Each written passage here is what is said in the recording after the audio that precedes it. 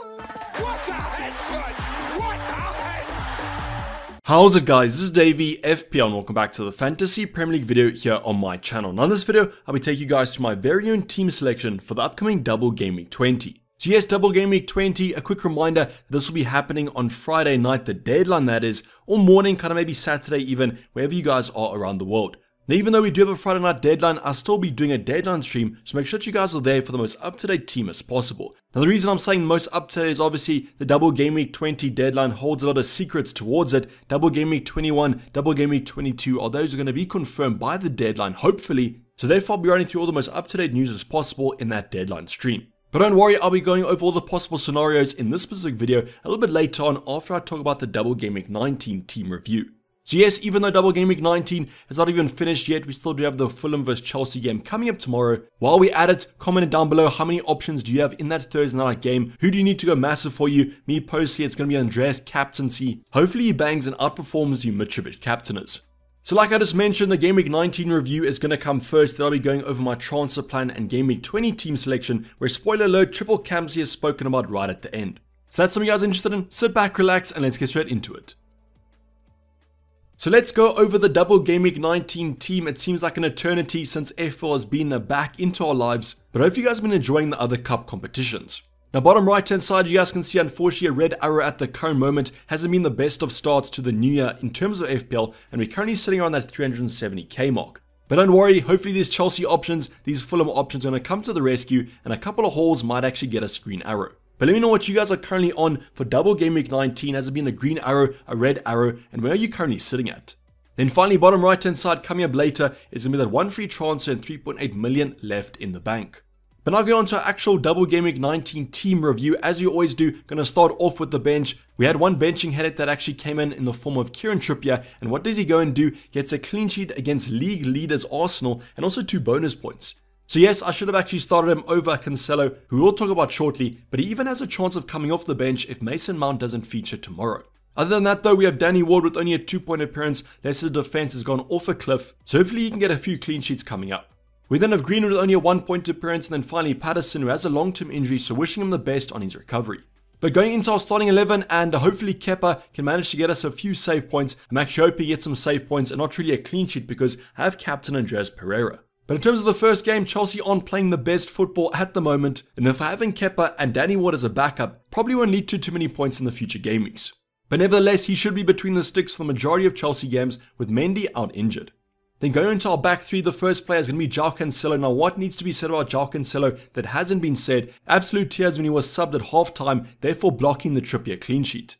Now don't you know what's happened with Cancelo and Pep Guardiola? It might just be that he's fallen out of favour, or there might be something behind his kind of fitness levels, something like that, but definitely not performing at his peak. This was quite annoying because Man City actually did keep a clean sheet against Chelsea, and if he just was on the pitch for about 15 more minutes, we would have had those clean sheet points. But nevertheless, I guess it was kind of a risk starting him because he hadn't played many minutes previously, but I was at least expecting him to get 60 minutes against Chelsea. The next up is one of our heroes of Double Game Week 19, an actual transfer in pre-deadline. We brought in Luke Shaw for a massive 15-pointer. So was I expecting a goal and a clean sheet and 3 bonus points? Probably not. Might have hoped for the clean sheet, but it was quite a nice fixture against Bournemouth at home. Now what has made this move kind of even better is the fact that Diego Dalot was subbed last night due to kind of a precaution, so therefore Luke Shaw looks like the best option to get in defensively. So if you guys are looking for maybe a United defender to bring in for Game Week 20 and the Double Game Weeks coming up, Luke Shaw is probably the man to look at. And then finally our benching kind of headache in our defensive department was Ben White versus Kieran Trippier. Yes, we actually did get it wrong at the end of the day, 1 point between them, Trippier outperforming Ben White, but at least the logic of an Arsenal clean sheet was still going to be there.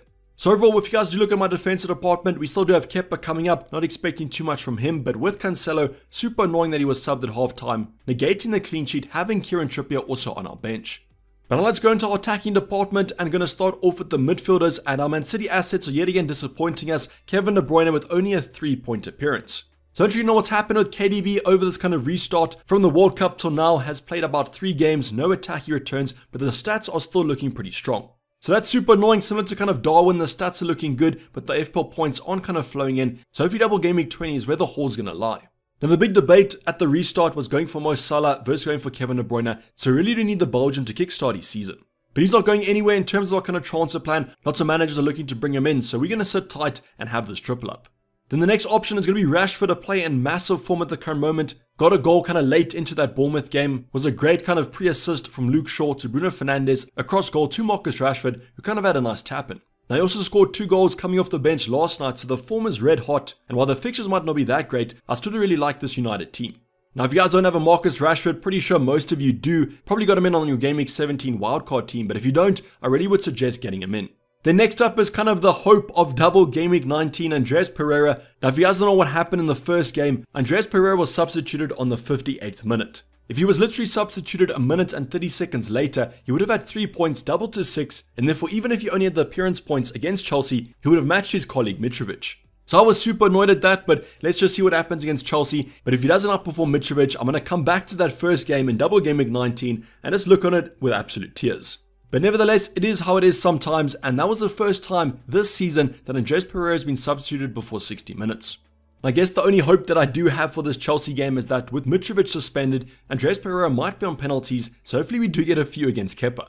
I'm going to rope in Mason Mount here because he also does have this fixture, missed the first one through an injury, actually had a small knock in training, but he should be back after playing in the cup competitions.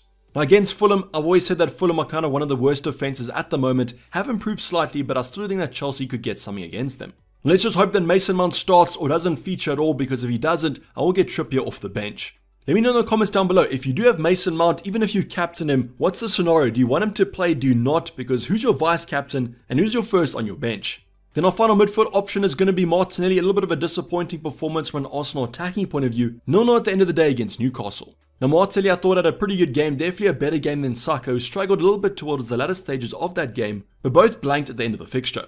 Now Arsenal do have some nice fixtures coming up, a double game week as well, then game week 23, so Martinelli will still be in my side, as he is still quite cheap. Now the final department to go over is going to be our forward department, and Erling Haaland to start things off with a massive 2 points. Yes, he managed to blank, was pretty happy that he did because the Campsy was still pretty high on him even though he only had a single game week. Now he actually did have some chances against Chelsea, but fortunately he did end up blanking. Sorry for you captainers. Now talking about blanks, let's go over the king of the blank. It's going to be Darwin Núñez, 1 point, got a yellow card in that fixture after arguing with the referee. Probably started arguing with him after the ref tuned his finishing. But yes, what's there to be said about Darwin that hasn't? Can't hit the back of a barn, finishing's all over the place, but he still is getting all those big chances. So super annoying F4 option to own, because I don't think we want to transfer him out because of that big chance threat. So if he actually finishes a Premier League goal, not a cup competition goal. But Darwin's going to kind of wrap up our starting 15, 44 points, hopefully some more to come on Thursday. Fulham taking on Chelsea at home. Let's hope that Andreas gets a hattie. Let me know in the comments down below, as I mentioned, how you guys got on in double Game Week 19 and what's the rank looking like. Now before we get on to the actual transfer plan or the team selection for the upcoming double Game Week 20, I want to give you guys some insight into double Game Week 21 and double Game Week 22. So let's talk about double Game Week 22 because it's quite a lot shorter than double Game Week 21. Basically there was a newspaper article that came out about a potential double Game Week for United in double Game Week 22. Now the fixtures there potentially were going to be Crystal Palace at home and Leeds at home, I do believe. It's a really massive double Game Week if that does come about. Now because the newspaper and other kind of fan forums opposed to this news, the chance of a double Game Week 22 does look likely, but it's not 100% confirmed yet. So that's one of the things we're kind of waiting for pre-Game Week 20's deadline. Hopefully we do get this news because that double Game Week looks absolutely spicy. Now in terms of double Game Week 21, this kind of double Game Week is going to happen a little bit shorter, obviously in kind of 1 week's time. The time for kind of official announcements is kind of closing rapidly. Hopefully this does come out before Game Week 20, maybe even comes out as you guys are watching this video. But we should get news about a potential double Game Week 21. Now the teams that could feature here include Brighton, Liverpool. Liverpool could actually face Chelsea back-to-back, would be incredible if that does happen. But there are a few fixtures according to Ben Crellin that could fit into double Game Week 21. But as I said, the time window is kind of becoming shorter and shorter, so hopefully we get news before the Game Week 20's deadline. Now in terms of my kind of transfer plan, I'm going to speak about double Game Week 22 because that has a little bit more of a likelihood. We have had a newspaper article about it, whereas in terms of double Game Week 21, I'll touch on some fixtures, but unfortunately because it is a rumor, I can't really go on confirmed transfers. So just keep that in mind when I do talk about my transfer plan, as this might actually change. Now before going on to our actual double Game Week 20 transfers or a couple of variations of transfers that we could perform, I want to give you guys the context about the current double Game Week 20 team selection. Now if you guys did watch the transfer plan, I'm going to wrap through this kind of team selection pretty quickly because in that video I went in depth into a lot more of these selections. So bottom right hand side, just a little bit of context there, one free transfer, 3.8 million in the bank, so a lot of options to potentially upgrade. Now first of all, starting on our bench, we've got Danny Ward, Ben White, Greenwood and Patterson. The only debates to be had there, I'm going to talk about Kepa right now, is Kepa versus Danny Ward. Now yes, Ben White could be an option that I want to bring in, but I just don't really favour him in that North London derby. But if you guys do have to play Ben White, I could actually play Ben White over an Andreas Pereira if I make no transfers. But I guess a little bit of an underrated debate to go over is going to be Kepa versus Danny Ward. A lot of us are discussing the triple captaincy, what transfers to make, but me personally, I'm thinking about who to start between Kepa and Danny Ward. Now I would have started Ward 100% if this was kind of pre-World Cup because Leicester's defensive form was red hot, whereas now they're playing really badly. But then again, Chelsea aren't playing well at all, so it's a little bit of a tough debate to go here, but I guess Nottingham Forest away is the easier fixture. But let me know in the comments down below who you guys are playing at the current moment. Currently, I'm going to be on Kepa as I trust the Chelsea defense slightly more. Now going on to our backline, no brainers here. The Man City and United defenses having the double game weeks, 100% going to start these two options. Then obviously Trippier has Fulham at home, which is a great fixture. Then moving on to midfield department, got De Bruyne and Rashford with the double game week. We then have Andreas Pereira, who's kind of the weak link in our starting 11, and I'll look to kind of correct that with my transfer plan. We then have Mason Mount against Crystal Palace, all kind of eyes on that Thursday fixture, because if he looks good, I'm perfectly fine playing him, but if he doesn't, he could be a downgrade for funds. Then finally we have Martinelli against Spurs in the North London derby. It's an away game for Arsenal, which is a little bit of a hindrance, but they are playing great football at the moment, and definitely the favoured team in this fixture. Then finally go on to our forward department, Erling Haaland, going to slap the captaincy on him right now. We'll discuss triple captaincy at the end of this video as mentioned earlier on. Then also Darwin Núñez against Brighton away. Tough game on paper, but Brighton haven't kept a clean sheet in a while, and with all those big chances floating around Darwin, hopefully he actually finishes one.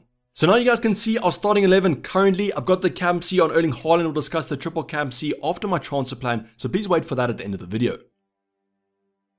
But now that you guys have seen my current team selection, one free transfer, 3.8 million in the bank, so a big upgrade could potentially be made. Now there actually is a load of transfers I could make with that 3.8 million, should have seen that coming with that massive amount in the bank, a lot of routes that I could potentially go for.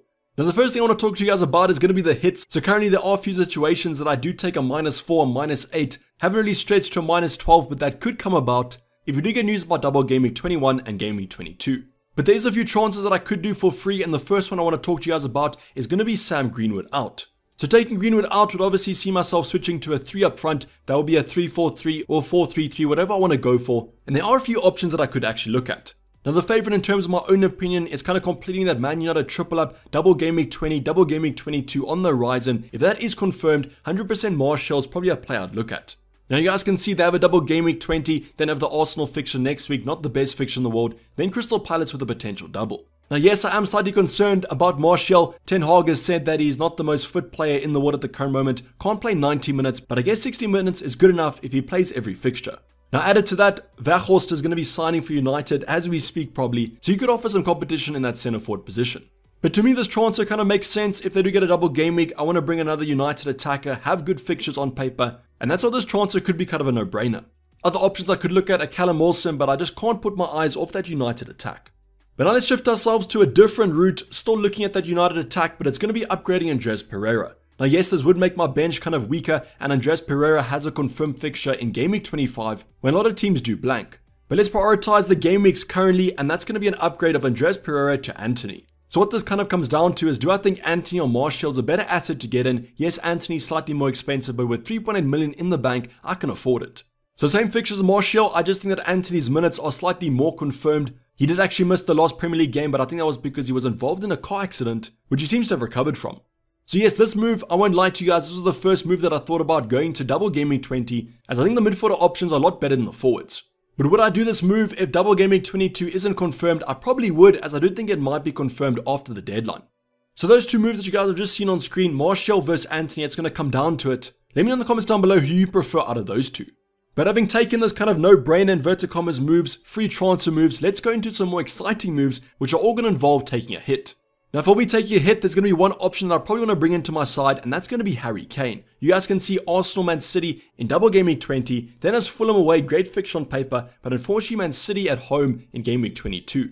But Harry Kane is on massive form this season. Even though Spurs aren't playing a great brand of football, Harry Kane is still racking up those FPL points, and that's why he seems like a no-brainer in terms of a premium.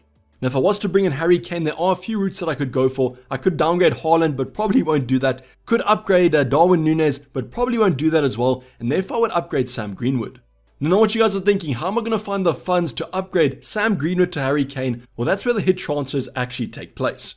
Now the next transfer I'm going to kind of detach from the hit or the current plan I'm talking about, because I think a lot of us are looking at downgrading Cancelo. So yes, he is involved in this kind of a trio of transfers I'm going to be making, but he could be a transfer by himself.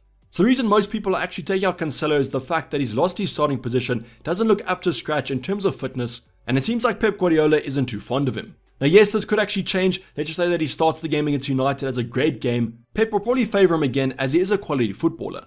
But right now his form's not there, and just think back to the reason we bought Cancelo at the start of the wildcard, and that was because he was expected to play every single game. He wasn't worth the 7 million in terms of attacking threat, his stats have gone downhill this season, so therefore now that his expected minutes are gone, he's not worth that price tag. So options that you guys could replace him with, I think John Stones is the best Man City replacement. There are some other assets. Yes, you could go for a Lewis, he's super cheap, but I probably wouldn't go there. I think that John Stones is the kind of sensible option. But if you don't want to go for a Man City option, you don't think they're going to keep clean sheets, that sort of thing, another option that I'm potentially looking at is going to be a Doherty. Now I know what you guys are thinking, Man City in the next 4 game weeks twice is not a good plan to go for, but I generally think of Doherty as an attacker at his cheap price point.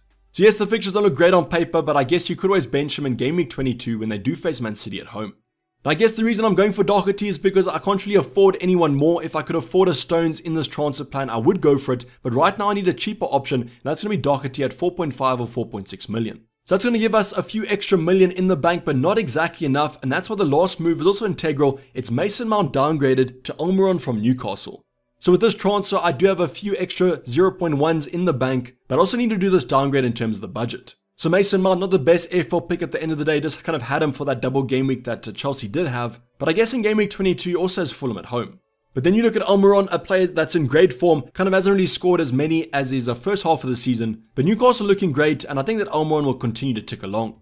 So at his cheaper price point, you're paying for Fulham at home game, great fixture on paper, then there's Crystal Palace away, West Ham at home, not the best games in the world, but with the way Newcastle are kind of playing, they look like a fixture-proof team. So this would therefore allow me to bring in Harry Kane, I'll therefore be going for Doherty in the defensive department and Almiron in the midfield department.